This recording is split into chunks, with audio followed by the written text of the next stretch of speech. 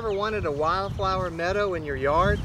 Well, they're beautiful, and they seem like such an easy, no-brainer thing to do because you just throw some seeds out and it should just grow into a beautiful meadow that takes care of itself. Well, many years ago out west where there were open prairies, that's pretty much the way it worked. But now, unfortunately, the environment's changed. We've introduced a lot of weeds that aren't native, plants that are from other places that outcompete our native plants.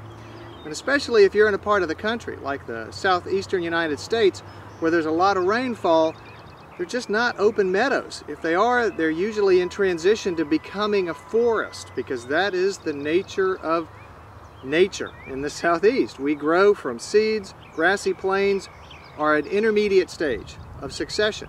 The final stage is a beautiful hardwood forest. So if you want a meadow, especially in the southeastern United States, you're stopping natural succession in the early stages, or ecological succession is another way to call it.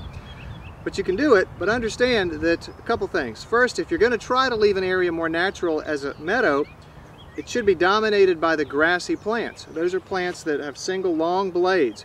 At least 80% of your plants should be the grassy plants.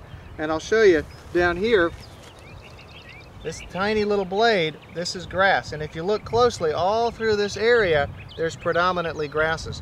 You can mix in some of the color plants, all the different beautiful colors. And a lot of these will be annuals, or they can be perennials too, but you may have to reseed these periodically.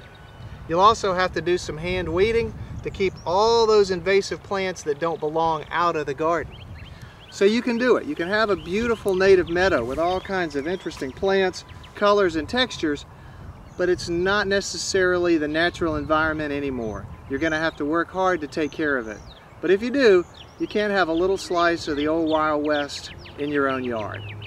I'm Eric King, and we're out here in Austin, Texas at the Lady Bird Johnson Wildflower Center.